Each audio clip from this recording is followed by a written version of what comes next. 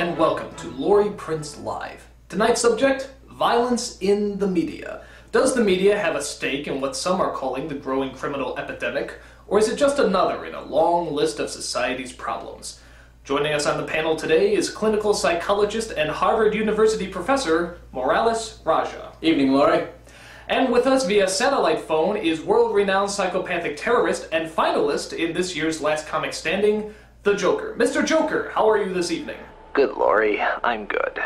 Now, Mr. Joker, what is your take on violence's influence on the media? Oh, I'm for it. No, I mean, do you believe it has an effect? Well, that's a very interesting question, Lori. On the one hand, I don't like children watching violent images all the time. I mean, I plan to be a very abusive father myself one day, but I don't consider myself the byproduct of any destructive media.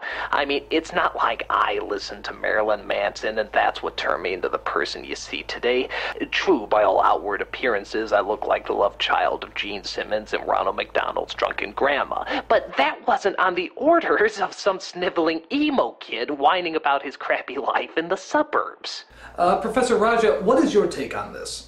Well, while I agree in some respects with what Mr. Joker is saying, Thank you, Professor. I'll kill you last. you have to admit that some of the things that kids get exposed to are way beyond the norm. Oh, that's just preposterous. Is it? Yeah, with all due respect, Professor, people are always trying to explain things away when there's, no splaining to do, Lucy. Lucy? Didn't anyone watch I Love Lucy here? Ricky Ricardo, Ethel, the Mertzes. God, what a bunch of dummies.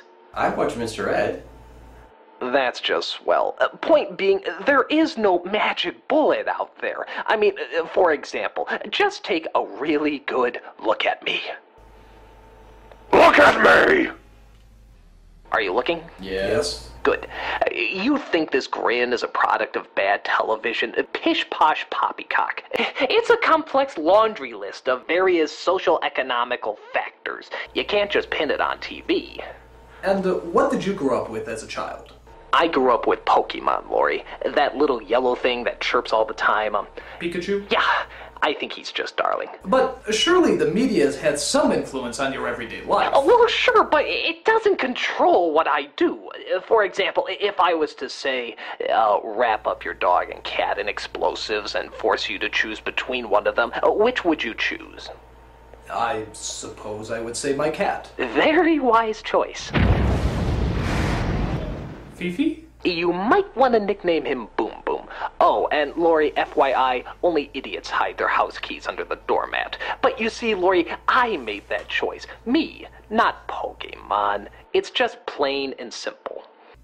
While I'm mourning the loss of my cherished house pet, we do have another call on the line. Mr. Mann would like to respond to your argument. Mr. Mann, you are on the air. Where is he? Oh, yeah, okay, I wonder who this is. What gives you the right to lecture us on what's morally appropriate for the typical American viewer? Oh, well, it is a free country. No thanks to you. Oh, well, you see what he's doing? You see what he's doing? This is so typical of the kind of fascist mentality that I have to...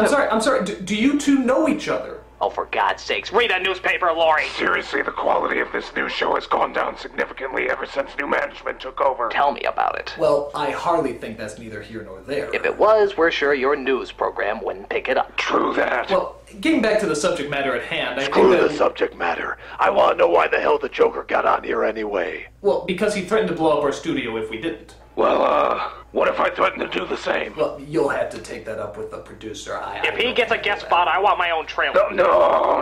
Yes, with all those impossible demands, like a catering table filled with Krispy Kremes and sauerkraut, and a rocking chair that's inflatable, and I want a bowl of M&Ms. Nothing but green M&Ms. No, purple. Purple. I want purple M&Ms in my trailer on the double, and do they still make purple M&Ms? I don't think they... Give me some purple M&Ms, Gotham City! Otherwise, I will blow up an M&Ms factory on the hour, every hour. You're not getting your purple M&Ms, Joker. Bite me, you overblown wing kite! Professor Rahja, your thoughts? Am I gonna die if I don't agree with one of them? Yes! No comment. Ah, you suck. No, you suck. No, you suck. You suck. No, you suck. You suck. You suck. You suck. You suck. Suck. What are we doing? What are we doing? This is silly. We should be on top of rooftops blowing each other up or something. Yeah, this isn't even a good news program. Boy, you said it. Hey, you know what's good? You know what's good? Charlie Rose. I'm pretty partial to Jim Lear's News Hour. If I may intervene, I believe Shut that... up, Lori. This program is over.